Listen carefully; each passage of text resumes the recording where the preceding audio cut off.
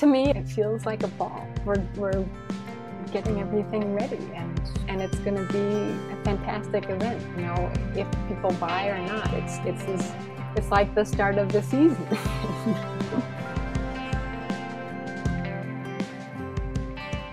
Well, Ann, it's great to see you. I'm so excited you're coming to Baltimore. Can you introduce yourself and tell us about your press? My name is Ann Aspinwall, and my husband Knut Willich and I run Aspinwall Editions. We started our printing and publishing business about almost 10 years ago, August 2012.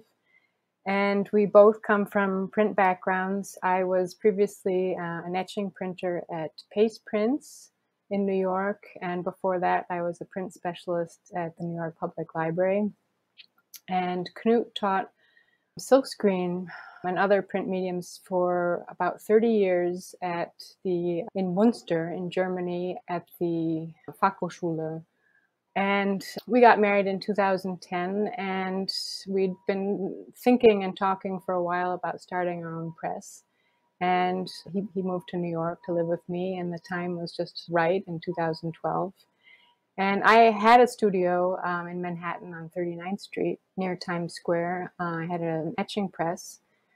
At the time, I was working primarily in collograph and etching. And we used that studio space to invite artists to work with us there, where we could produce editions with them. And in order to do silkscreen printing, we had to go to Germany. Knut also founded about 20 years ago what's called the Print Association Bentlage. It is a nonprofit print organization that's based in an old farmhouse on the grounds of an 800-year-old monastery in Rhine, Germany. So in northwestern Germany, it's about 2 hours north of Düsseldorf and Cologne. So there's this monastery surrounded by woods and a river, and it's just an idyllic setting. And the old farm stalls for horses was converted into an etching and relief studio, and then the other side, which I believe also originally had animals in it, and a hayloft, was converted into a silkscreen and litho studio. The time was right for us to start our own press, and Knut had been teaching silkscreen, and the department where he was teaching, the university closed down the whole printmaking department, and so also getting rid of equipment. He collected a lot of these silkscreen tables and etching presses and whatnot over the years, and really he and someone else founded this print association, and he's been the chairman of it for the last 20 or so years. We would go there once or twice a year to produce prints with an artist. We started out with Jane Kent back in 2013. She was the first artist we printed and published for in Bentlage in Germany. So we spent 2 weeks together, and it's intense, but also there are no distractions other than the woods around you. And so you live and work together, and we get a lot done in that amount of time. This was a wonderful way of working for a long time, mostly in New York, but also going to Germany for once or twice a year to produce was exciting, but it got to the point where it was limiting because we could only do 1 or 2 projects in silkscreen a year. We spent a number of years trying to figure out if we could find a larger space in New York City. We really wanted a place where we could live and work under one roof and house, invite artists to stay with us and work with us, similar to our situation in Germany. In September 2019, we looked at this property up in Hudson, New York, and it's an old 18th century farmhouse, 32 acres, and I thought it was absolutely nuts, and Knut thought it was perfect. We closed a month before the pandemic in February 2020 and decided to renovate the house ourselves and build a studio onto the side. It's in most respects modeled after this print association in Germany, where it's surrounded by idyllic landscape, it's quiet, we have a lot of space outdoors, and we will be able to invite artists to stay with us. We were fortunate to find this property right before the pandemic, but it is the worst time to be building, so this project has dragged on for, we're way over our schedule, but we hope to be up and running this summer. For the fair, What we've been doing ever since we started is not just showing work that we print and publish, but also showing work by artists who make their own prints. For this fair, we are introducing to the US public an English artist whose work we've been following for a number of years. Her name is Catherine Jones. She lives in London. She is just a wonderful and kind and very interesting and prolific printmaker. And she does mostly all of her own printing, and she works primarily in colograph and also relief and some etching. And she is just imaginative and fearless, and I've seen most of her prints through photographs, and she just sent us a tube and another package last month so we could start framing and getting ready for the fair before Knut went to Germany. I worked in colograph for many years in my own work, but her use of materials and textures, and she cuts out plates and assembles things on the press or through multiple plates, and it is, I think the work is just divine, and I'm so excited to present it next month in Baltimore. And she's someone we look forward to working with. We hope together here in Hudson, once we're up and running, possibly combining colograph and silkscreen, or giving her the capability of working on a larger scale. So I'm excited to present her work next month. Another artist whose work we've been taking on consignment for the last 5 years or so is Susan Goethel Campbell. And she has a show up right now in Detroit at David Klein Gallery. And some work that we have of hers from last year, it's a continuation of a series she's been doing called Lost Cities. And she does relief printing from birch plywood, primarily from wood blocks on pieces of Japanese paper. And she first roughens up the surface of the wood block, usually with a sandblaster, to really coax the grain out of the wood. And she rolls up the surface of the wood with ink, usually with a gradient roll, so that you have, for example, deep turquoise to very pale blue, or in her earlier works from black to delicate gray.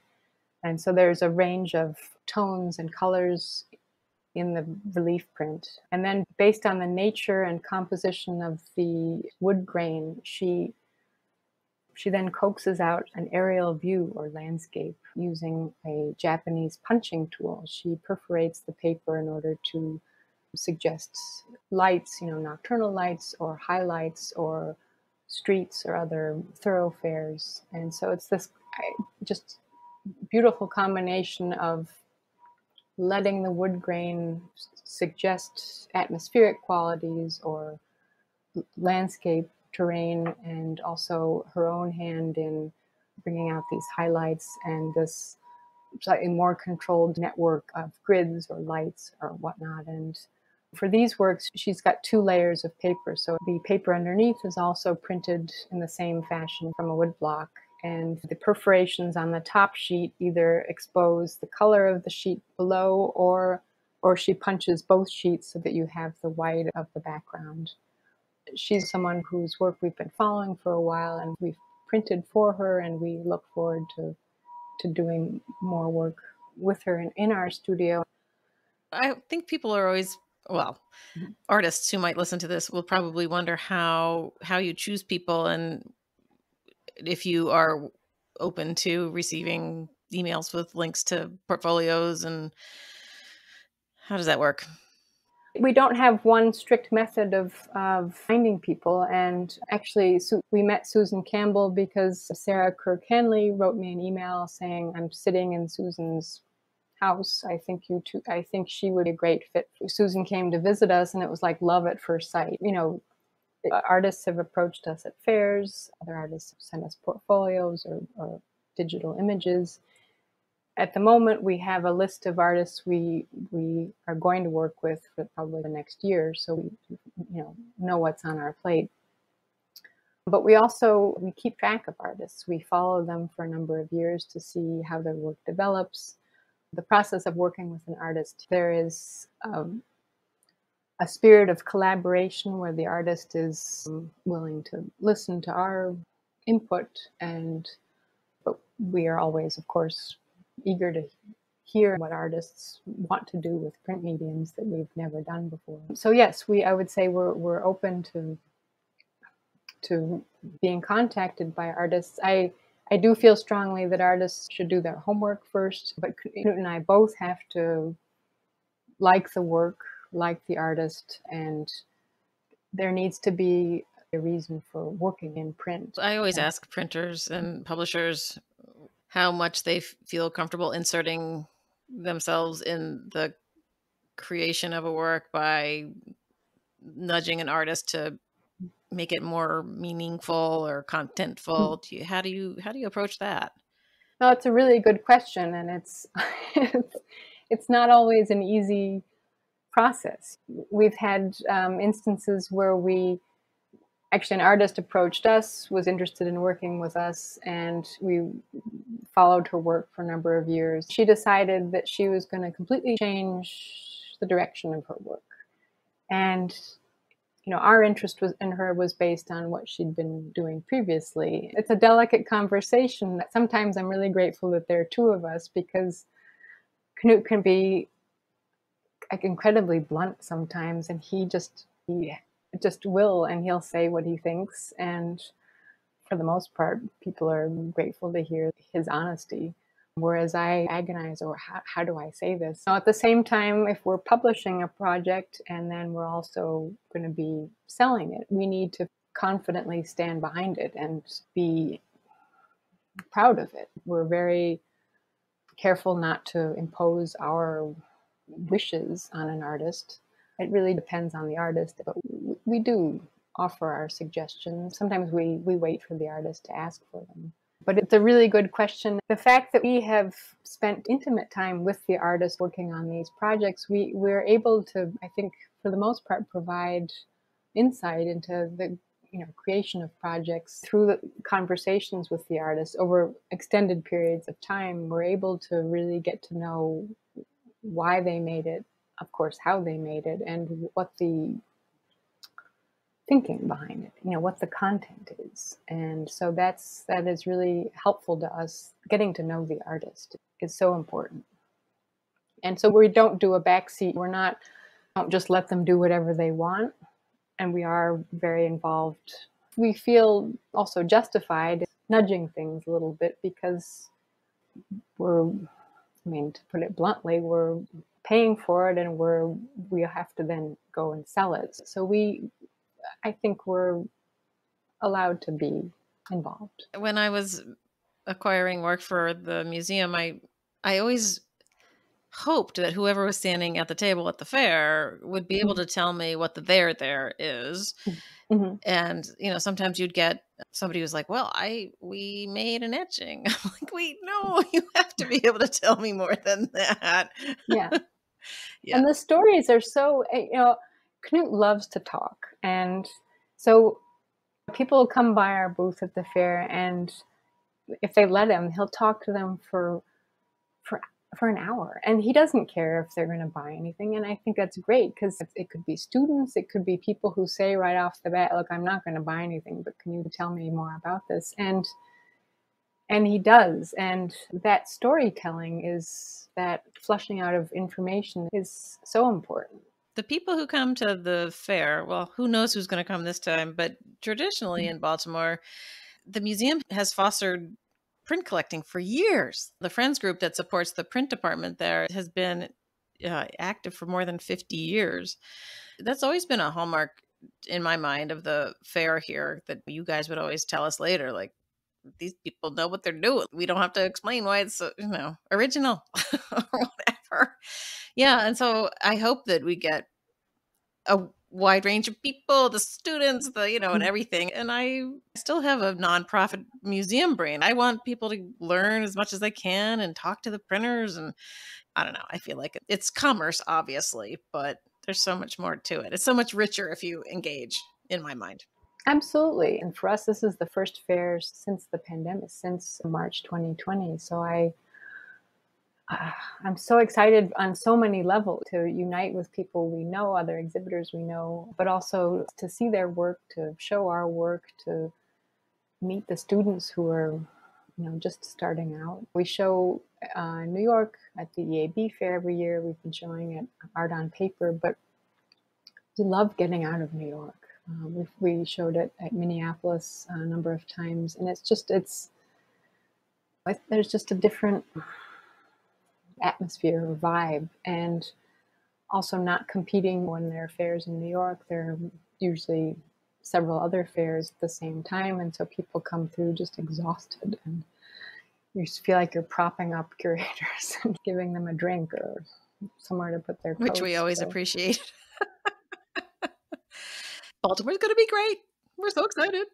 I'm thrilled, and you've been doing such a fantastic job. I know this is not your first fair. You have a lot of experience, but the attention to all of the details and your enthusiasm in the social media promotion is really it's huge, because you never know. It's kind of a gamble every year. You think, are we going to sell? Knut and I always make a bet with each other at the start of every fair, which is going to sell first. And I can't keep track of who owes whom what, but it's a gamble. But knowing that you and your team you have this infectious enthusiasm, it makes that so much more enjoyable for us, the whole preparation process. We do everything ourselves. It really is a two-man band here. So it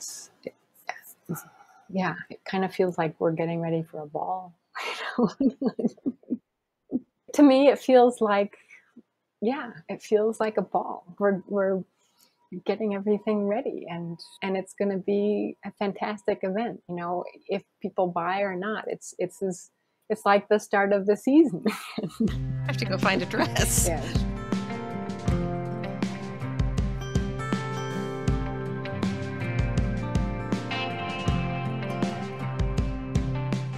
Knowing that you and your team you have this infectious enthusiasm, it makes that so much more enjoyable for us, the whole preparation process. We do everything ourselves. It really is a two-man band here. So it kind of feels like we're getting ready for a ball.